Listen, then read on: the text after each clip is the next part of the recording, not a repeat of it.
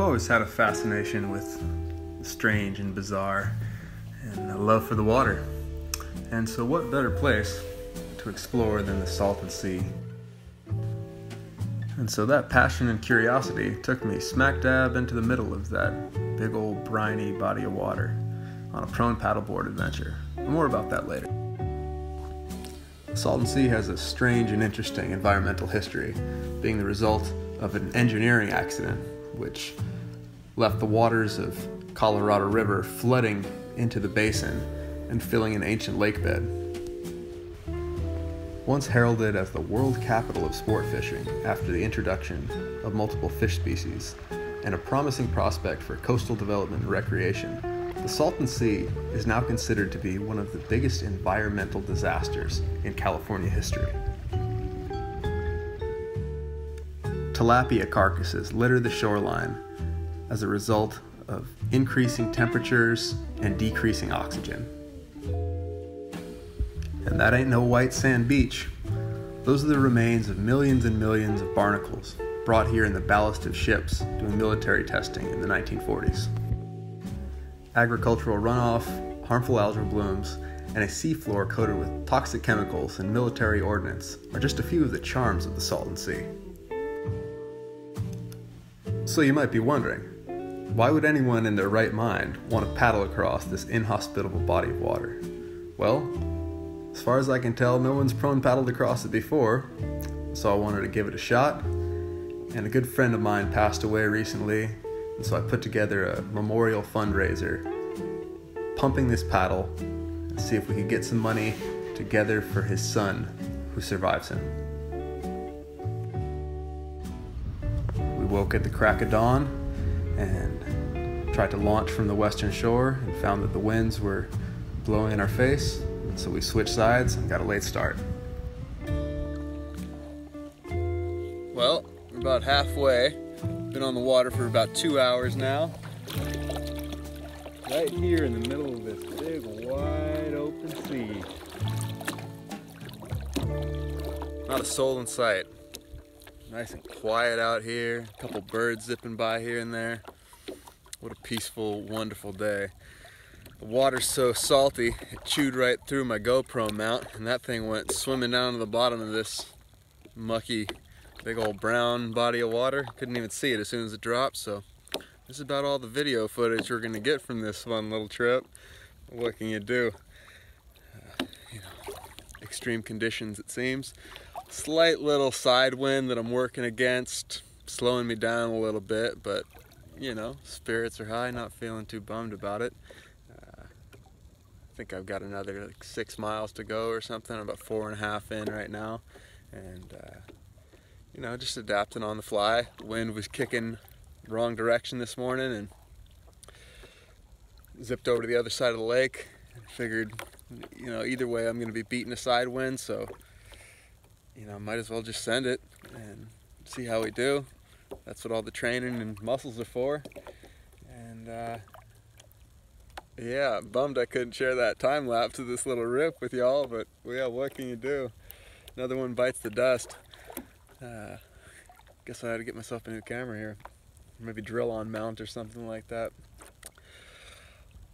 Figured at halfway point I'd be nice and warmed up and I'd just start hauling ass. So from here I'm just gonna beat it on down the line to the western shore. Started kind of northeast and hitting sort of a southwest trajectory. We'll see how it lands me. I might end up on a random beach stranded somewhere, but hopefully my buddy can find me. And yeehaw, what stillness and beauty it is to just be out in a body of water with nobody around. Not worried about any sharks or any critters underneath me. There's just some tilapia and a whole bunch of harmful algal blooms out here. It seems water's about as clear as mud. Onward. There he is, pulling hard. Bring it home. There he comes.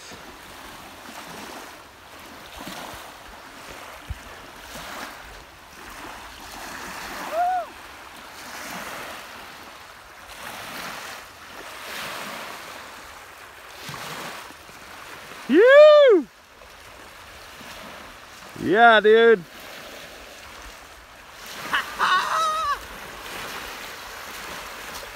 Yeah!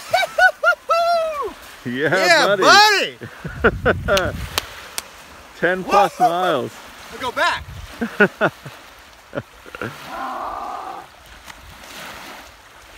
Yes! Yes!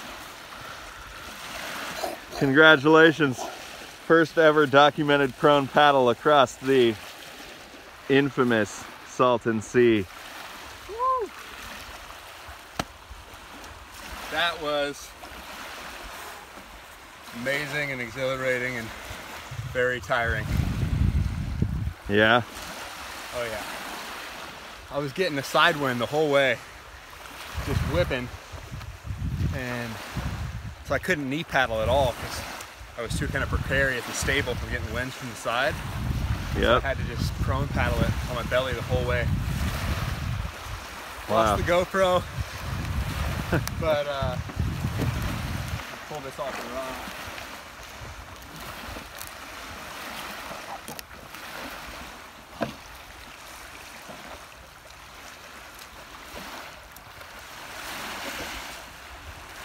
I think I could have done more, but pretty damn satisfied, all in all. This thing did great. How's the endurance? I could start at the beginning and do it all over again. Be a little stiffer, but if I had a wind working with me, I think I could do the whole stretch of the sea. Did the stench of nutrient-rich decay or the extra float from the salinity affect your paddle at all?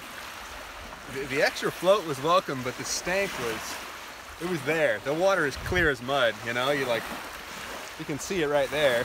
It's here right now. I mean, we're in a very stinky part of the lake here. The side where we launched was what's left of a pristine shoreline. Although it was full of tires, it didn't smell like this. It's funkier on this side. Once you get out into the middle, I mean, it's still just clear as mud, brown the whole way through, but it's you know, a little cleaner, but it's nothing you want to be drinking or getting in your mouth. There was a funky smell kind of throughout. How often did it spray you in the face? Like, probably, I don't know, it was coming from the side, and my head, you know, when you're prone paddling, you got to rest your neck, put your chin down. So I had my chin down and my eyes closed a lot, just fucking cruising, you know, just feeling the glide.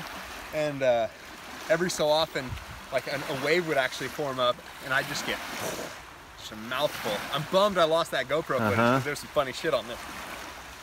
And did you partake in any DMT during your paddle? No, but I think I probably produced a bit and endogenously and experienced some gratitude and oneness. Right on, right on. You planning on hitting an infrared sauna after this?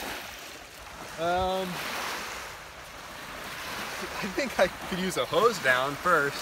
I'm feeling pretty funky. Like, where's the next body of water you'll be paddling?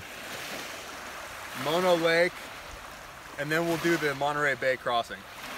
Do you believe that ketosis would change your experience for the better? Yeah, I think not eating that burrito yesterday would have made my experience a little better. Well, thank you everyone for watching that wild and wacky adventure.